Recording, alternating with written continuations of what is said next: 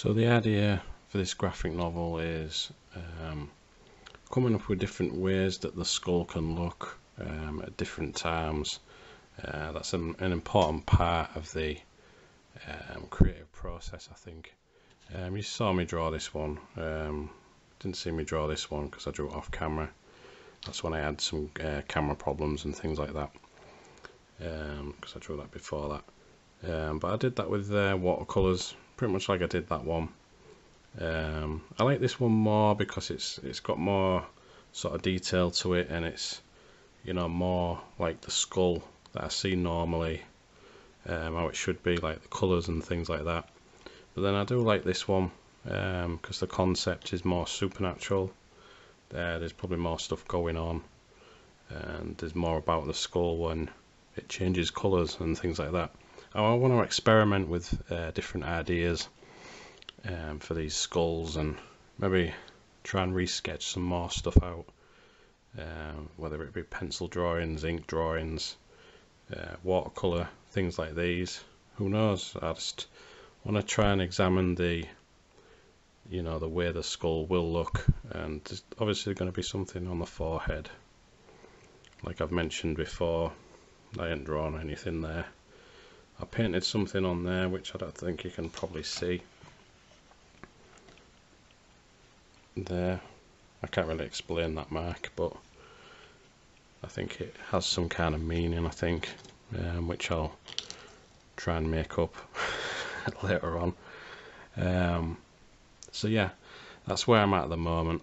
There's more to come. I need to try and do a bit more writing. I've been a bit distracted lately, but I want to try and get back into trying to plan out this graphic novel and just try and make it more of a proper production sort of thing, where I go from A to B and, you know, right the way through, and so I can show you like the creative process of it all, because right now it's just looking a bit slapdash, where I just do bits and, you know, bits of stuff here and there, and I'm not really doing much, but I am thinking about it. It's ticking over in my mind. I'm writing little notes here and there, and things. I just don't want to give too much away of this, particularly because it's like a story-based graphic novel. Well, that's what they usually are, story-based. I don't want to give too much of the story away, or, you know, spoil it really, because I never like, you know, when people spoil stuff in programs and things like that. So yeah, I just want to try and think carefully how I can do that without giving too much away. So yeah, on with some more drawing. So one aspect of this horror graphic novel that I have to take into account is obviously the cover. Now I'm thinking about this early on, because then I can go through many different ideas, but I'm just going to sketch something in ink. I think the skull is going to be right at the centre of the cover, possibly. I don't know. It's best to sketch some ideas. And so I'd like the skull's quite menacing anyway, and will be throughout the story, so it'll always have that like menacing look. Zoom in slightly. Let's see there, that's a bit bright, that. I'll just move the light a bit over there. There we go, that's a little bit better. So I've got the skull image in the centre. Now in the background I want there to be some kind of images.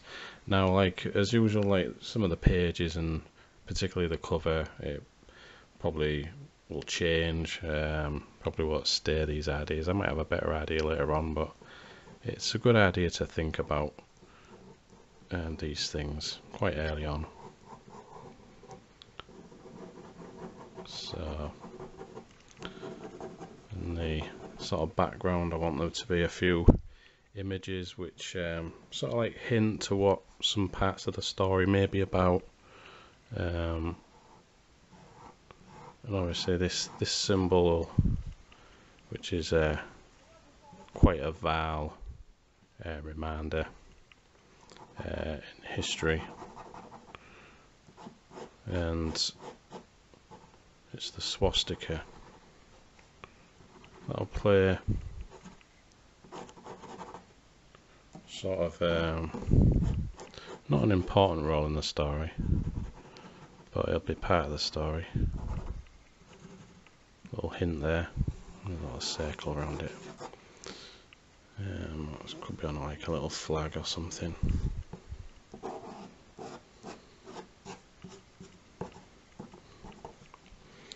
And there's stuff going on in the background, maybe some explosion or something. I want there to be hints of stuff.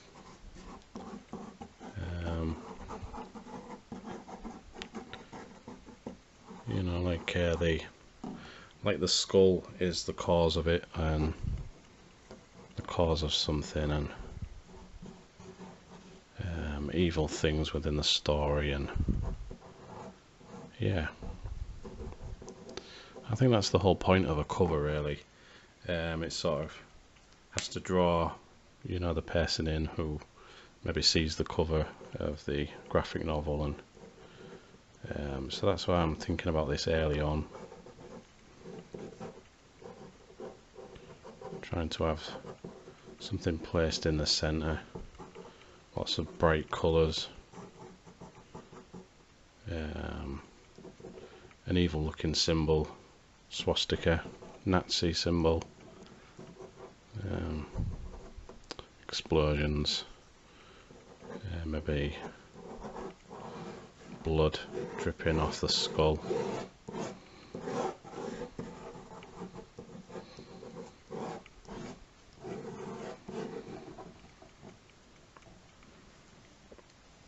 You know, just trying to work out what the cover will look like.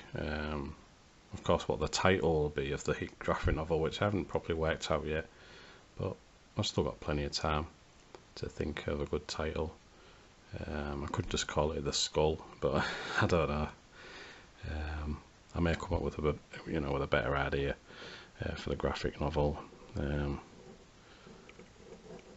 as time goes on. And I don't know, there could be other little bits of imagery going on. Like I said, explosion there, kind of explosion.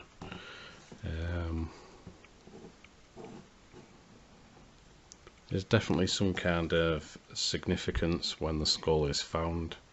That's all I will say about the story. And as to why it was in the ground, we don't know. So, you know, only I know. And I'm just working out the story details. But I like to work, especially when I'm thinking about story, I like to work in bits and pieces and then try and connect all them up, you know, together, like sort of like a jigsaw puzzle. And you know, I really work with one idea and then try and fit it all together. It's a weird way of doing things, but it's my way, my little process, if you will.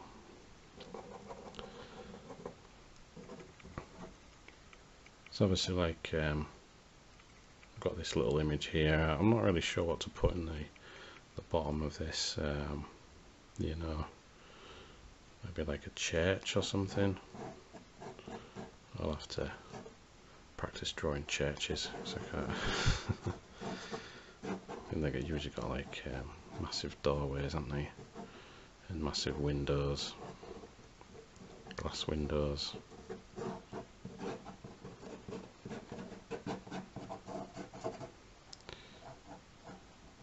Church, like a little graveyard,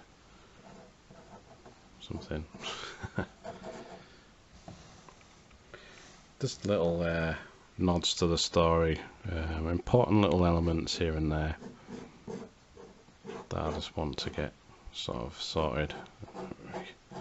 Every little steps leading to the church. I don't really want to reference any particular real buildings, I don't think, in this. I just like to make it up, really. Create a sort of a city or a world where nothing reflects sort of real landmarks and things like that. You know, there'll be just like themes which we recognise from history and stuff like that. So we'll just see how that pans out.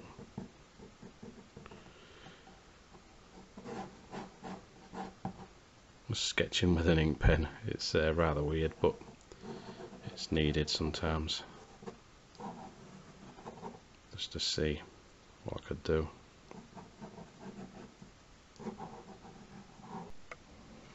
So we've got the skull, explosion, that's the symbol, church, graves here and there.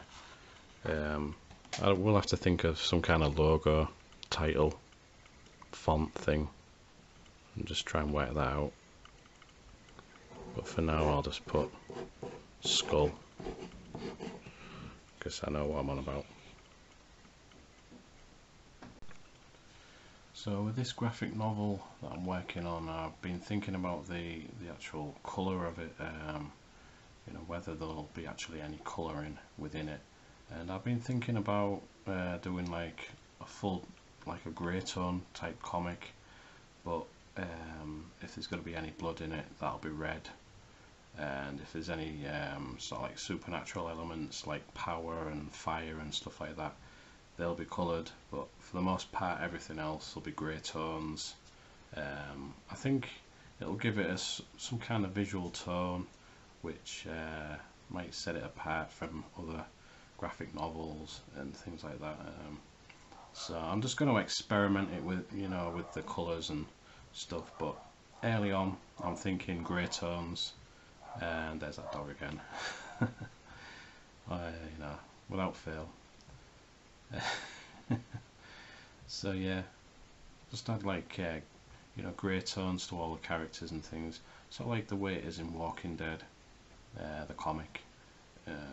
But like I said, any blood I'm going to put red, because it, you know, I'd like to see the Walking Dead comic, you know, with all the blood and everything within it. But that's what I'll do in my graphic novel, because I want the contrast to be, you know, a lot of the supernatural elements that are going to be in this, and the blood to be contrasting against just the grey tone of sort of the atmosphere, you know, with the characters and things like that. So that's what I'm thinking. So that was just a thought for the day on the graphic novel, The Skull. So here's just a quick sketch of this tramp that will be in this story, like a hobo of some sort. You know, still working on the design, and I'm still unsure whether it'll be like an important player in this story. I don't know. I think it'll be good if he is, but we'll just wait and see, because I don't want to give anything away. So it's just about trying to work things out. Just a quick ink sketch. I'm going to leave this video there for now. Still a lot to work out exactly how I'm going to draw all these pages, how many pages is going to be, again the prices and of the actual graphic novel and things like that. But we'll see how we go along. You know, the last video that I did a little look at the, you know, the first 5 pages. I'm not going to do that in future sort of like weekly vlogs with these production notes sort of thing. I'm going to just draw bits and bobs of concepts and stuff, and explain what's happening and what I've decided and stuff like that with this graphic novel. So yeah, I'll pretty much do that. So I'm going to end it there, and I'll see you next week. Cheers now.